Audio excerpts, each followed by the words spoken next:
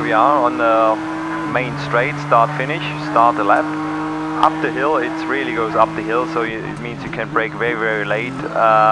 First gear corner, probably one of the slowest corners, and yeah, now it's going into the first sector. Really exciting because very fast assist, that's all flat, full throttle up to 6th gear. Just a little braking, and then it's like a never-ending corner, left, right. Downforce is very important over here, and as you see, also quite a bit of elevation change. It's quite technical too, so now we are the slowest part of the first sector.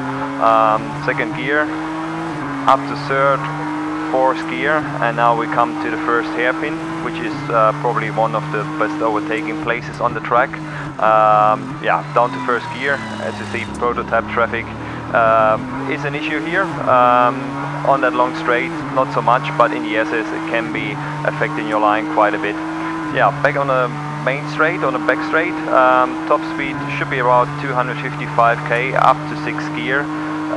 Braking zone is very slippery here, it's going downhill.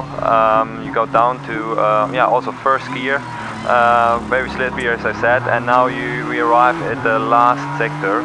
Quite a technical section, a lot of hairpins, a lot of 1st gear corners. This one is 1st gear, back to 2nd, and yeah, down to 1st gear again. You need a good combination of mechanical grip in the last sector and good downforce in the first sector.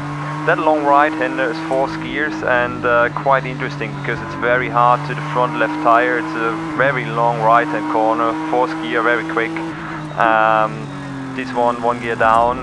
You have to watch the track limits on the right hand side, easy to overshoot that corner. Down to 1st gear again for the last corner. Watch the exit curbs because they're quite high, and back to start finish. That was a lap with Stefan Mücke in the Ford GT.